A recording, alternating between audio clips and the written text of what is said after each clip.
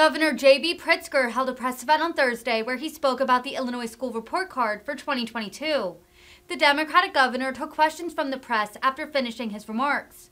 A reporter asked Pritzker about the nearly 300 children who have been shot this year in Illinois. The governor was asked what he and Mayor Lightfoot were doing about safety.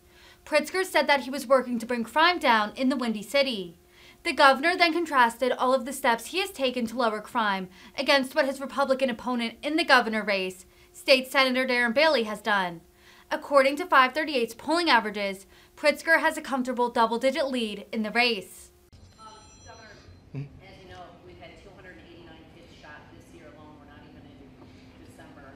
41 have been killed, including a 7-year-old in Humboldt Park who was simply washing his hands, getting ready to go to bed last night. A stray bullet went through the house and hit him in the abdomen.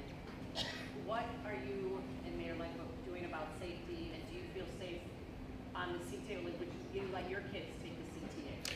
Well, I'm responsible for supporting metropolitan areas all across the state, rural areas across the state, mayors, city councils, and county boards in their efforts to address crime.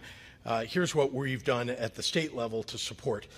We've increased the number of state police. Darren Bailey voted against that. We've increased the crime labs and investing in crime labs so we can solve crimes quickly. We eliminated our rape kit backlog as a result of the investments we made. Darren Bailey voted against all of that.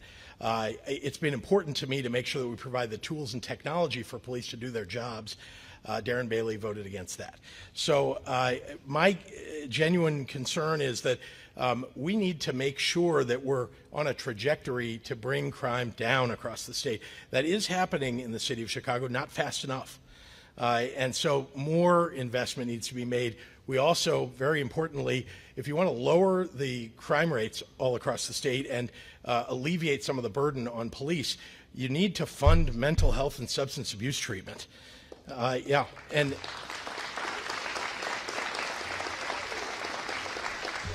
And Darren Bailey voted against that too.